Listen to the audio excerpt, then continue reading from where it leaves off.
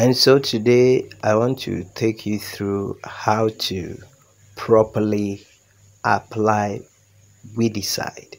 Yes, so for any weedicide at all that you buy from the agrochemical shop to use, there is always instruction on the label, the container.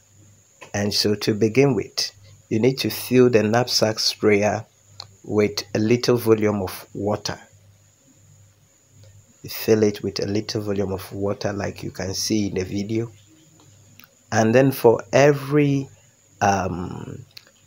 weedicide, there is always the dosage written on it.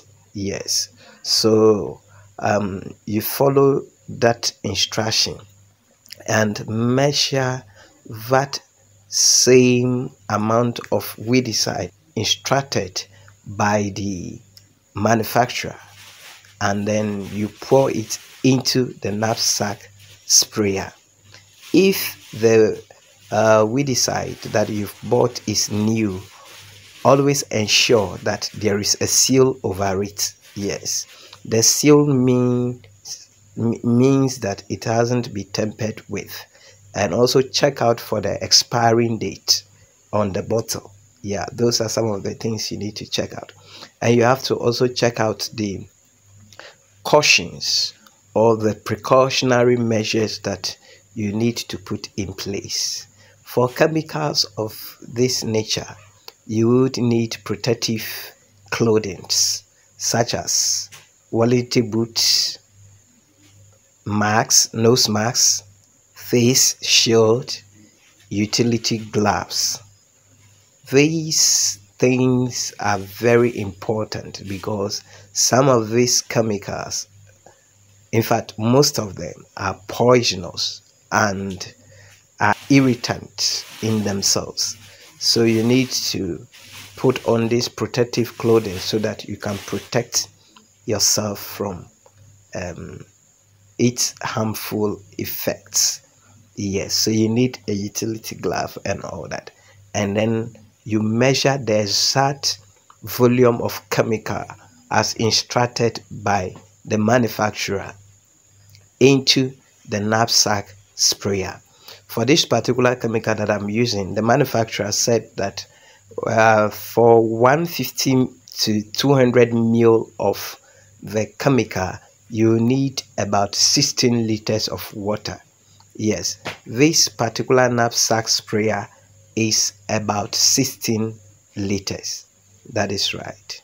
So you need about 200. You need about 150 ml to 200 ml. The cover on top of the chemical is always calibrated, so you need to check the volume to which the cover have been calibrated, and then you measure the quantity of fluid or chemical that will be equivalent to that effect. And then once you have poured the chemical in the knapsack sprayer, remember we earlier on poured a little amount of water inside. Now that we have measured our required volume of chemical into the knapsack sprayer, we would have to top up with water to the 16 liters that have been instructed. Yes, but for me, I wanted to have because this particular weedicide is non-selective. It means that it kills all kinds of weeds. I wanted to have much effect of it on the grass. So instead of the 16 liters, I actually did 15 liters so that I can have a little more of the chemical concentrated in the water that I have mixed it up with. So you top it up and make sure that it gets to the required volume. The application of weedicides is a little bit different from the application of insecticides and other form of chemicals. So you can check out our channel for some videos as well, but the principle remain the same. You get it? Yes, the principle remain the same. So that is the other side where I'm pointing to is where the calibration is. They have it up to the 16th liter, so you make sure that your water is up to that level, and you close it tightly. Close the knapsack sprayer tightly, and now you shake the mixture. Shake it up. The idea or the reason is to make sure that your chemical is well mixed before you apply. Yes. So now that you are done with this, the next thing is to close the other chemical from which you have fetched from tightly and return it to its place. And now we have to go and do our application.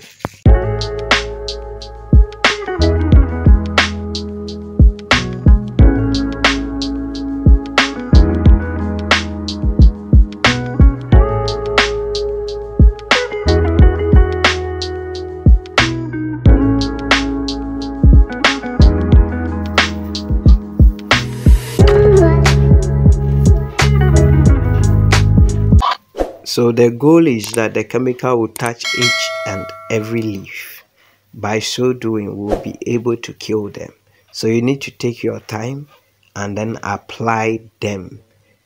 If it's possible, just divide the field into a section and then apply it one section before the other.